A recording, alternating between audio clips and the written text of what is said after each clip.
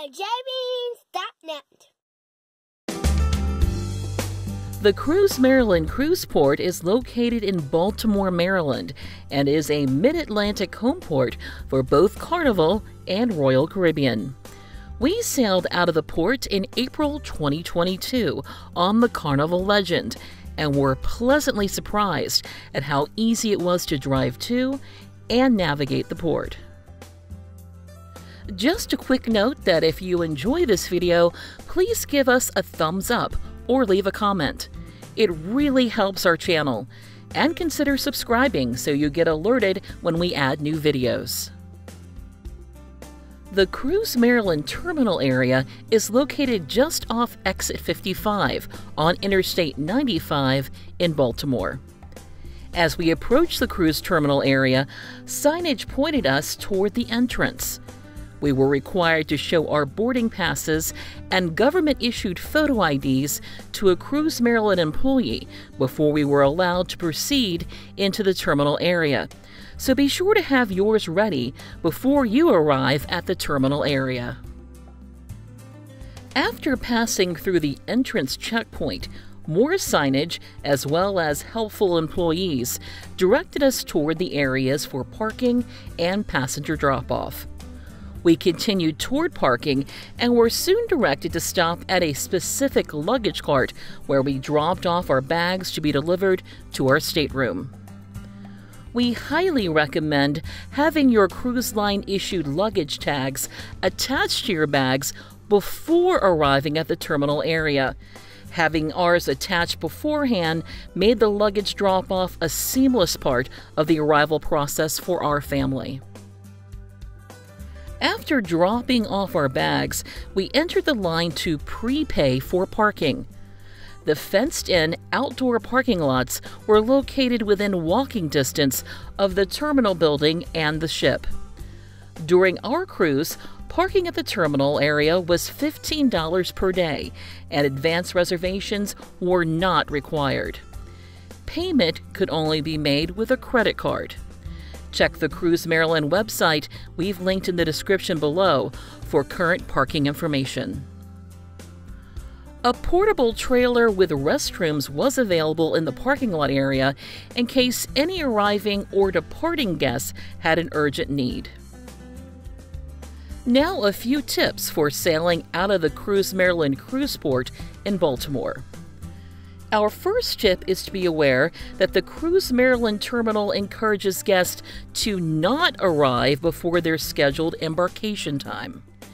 Guests from the prior cruise need to disembark their ship and exit the parking lot to provide room for incoming guests to park. However, if you happen to arrive to the area too early, there are a couple of places we recommend checking out while you wait. The McHenry Row neighborhood is located directly across the interstate from the cruise terminal and is easy to access via an underpass. The area has a grocery store in case you need any last-minute items, and the grocery store has a wine shop that's open 7 days a week.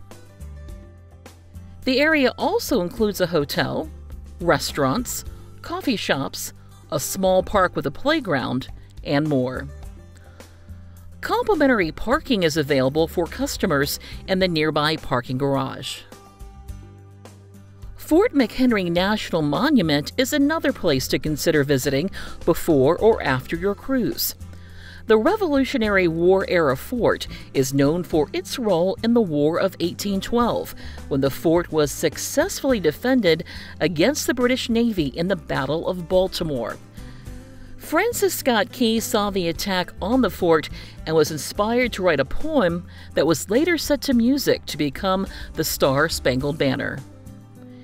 Kids visiting the fort can receive an official Junior Ranger badge and certificate by completing an activity booklet, which can be downloaded and completed at home prior to your visit. Our second tip is to be aware that your ship will pass under 2 bridges if you're sailing from Baltimore to the Atlantic Ocean. The clearance of both bridges is relatively low, which is why you won't find any mega ships currently sailing from Baltimore. Like many cruisers, we enjoy watching as our ship seems to barely make it under a bridge, and our cruise out of Baltimore was no different. The first bridge we passed under was the Francis Scott Key Bridge. The bridge is located about 5 miles from the cruise terminal, and we passed under it during our ship's sail-away party. The second bridge we passed under was the William Preston Lane Jr. Memorial Bay Bridge. The bridge is actually 2 spans, and we passed under them about an hour and a half after the first bridge. We happened to be eating dinner in the steakhouse at the time and were able to watch through the restaurant's glass ceiling. Our third and final tip is to check out the official Maryland Port Administration website prior to heading to the Cruise Maryland terminal area. The website includes a good amount of helpful information, such as directions, parking rates, embarkation and disembarkation information, and even a listing of hotels with discount codes for cruise passengers.